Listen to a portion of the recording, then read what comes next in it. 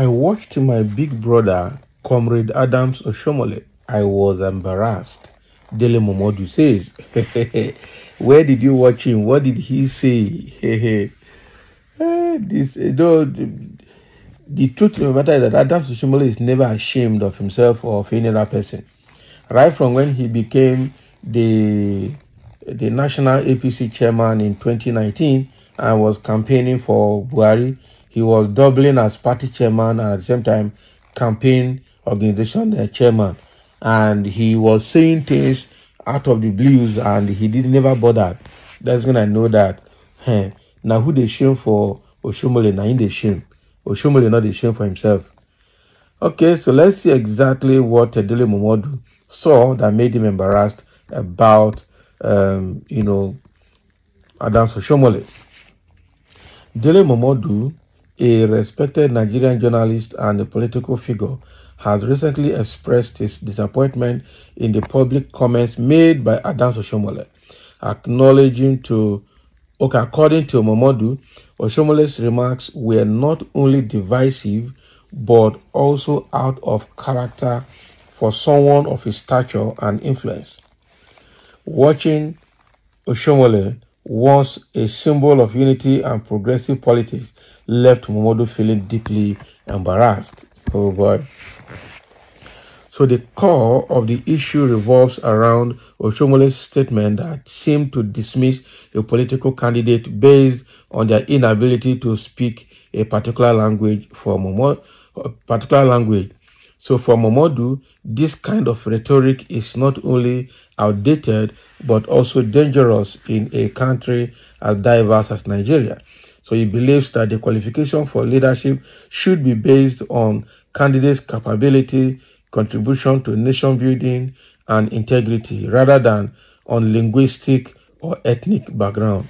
Exactly. And this is issue between Mondo Pueblo and Ighodalo.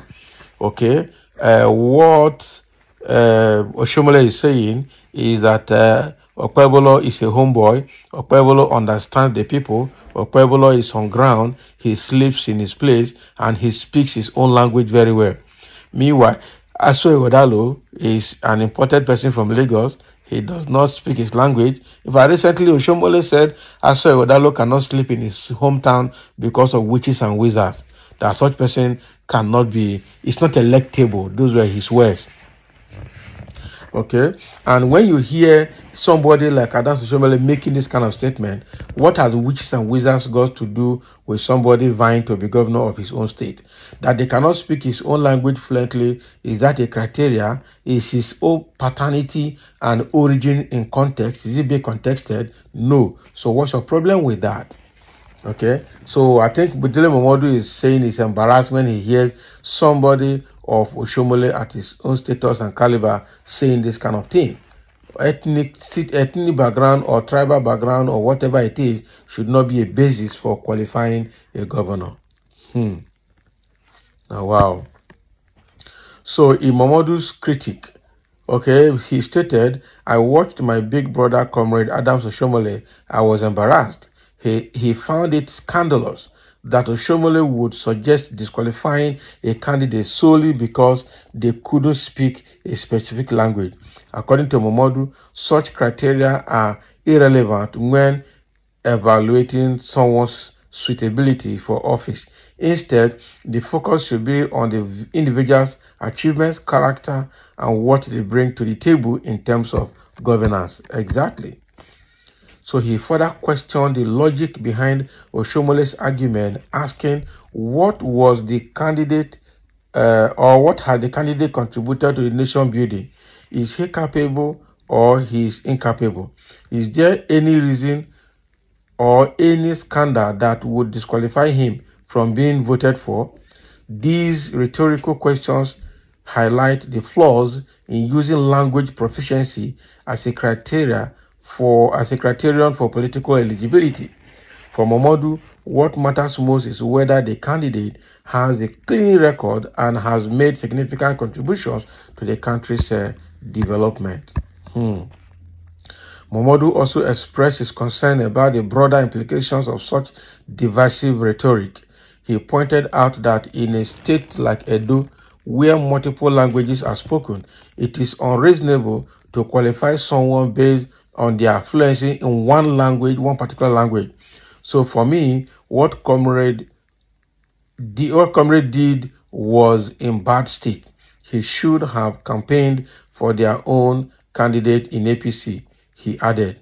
This statement underscores Momodu's belief that political debates should be focused on policies and capability rather than on exclusionary and divisive criteria.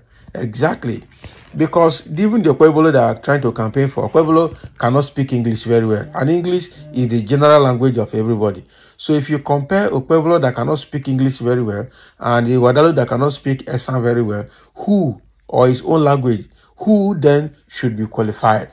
That is the question. Now the Edo, Unu Edo Renaissance Group organized the first Edo governorship debate for this group now.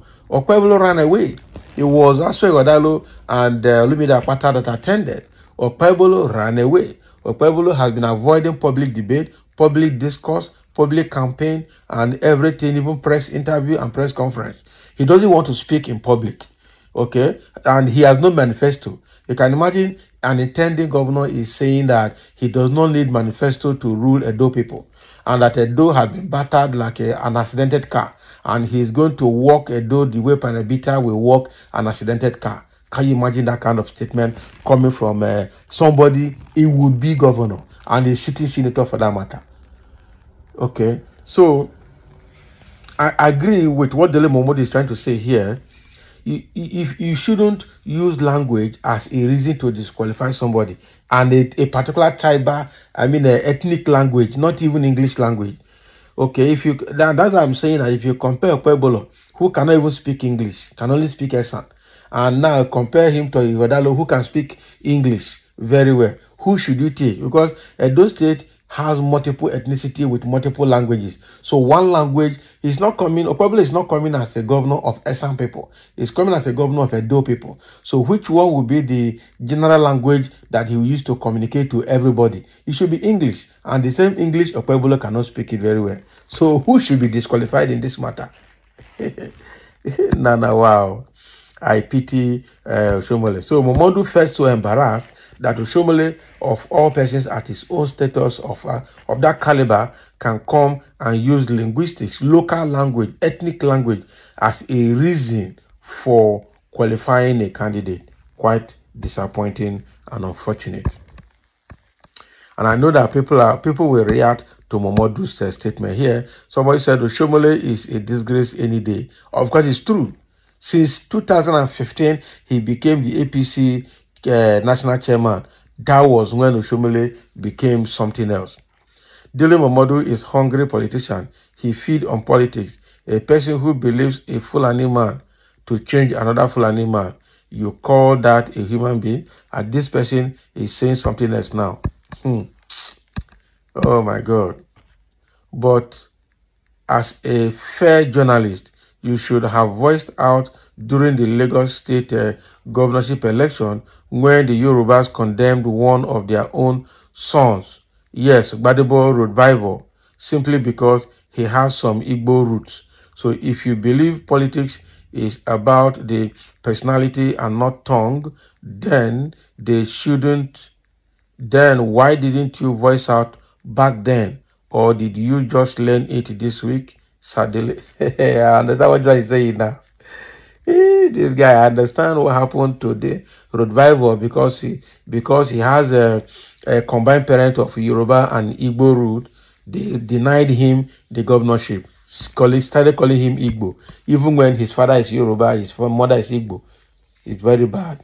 They stoked ethnic bigotry in Lagos, and it's still causing problem till now. So Dele Momodu did not speak out then. Why is he talking of Edo now? Can you imagine? It's never too late, okay? It is unfortunate that Dele Momodu lacks the feedback mechanism to know how terribly embarrassed and ashamed a lot of people are about him. His hypocrisy is top-notch.